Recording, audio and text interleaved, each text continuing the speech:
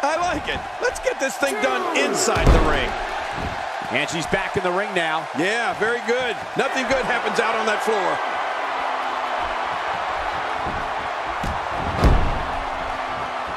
If an opponent exhibits a weakness for a specific move, some will return to utilizing that move as long as possible. Shaw scores big. This should be enough for Shaw here.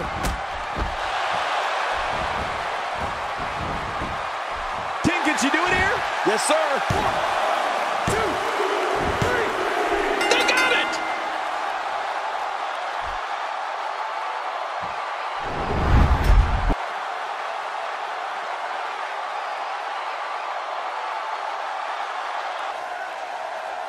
Here are your winners, and still WWE Women's Tag Team Champions, Gorgeous Alice, Shaw, and Natalya. Nice teamwork by the champs to hold on to the gold.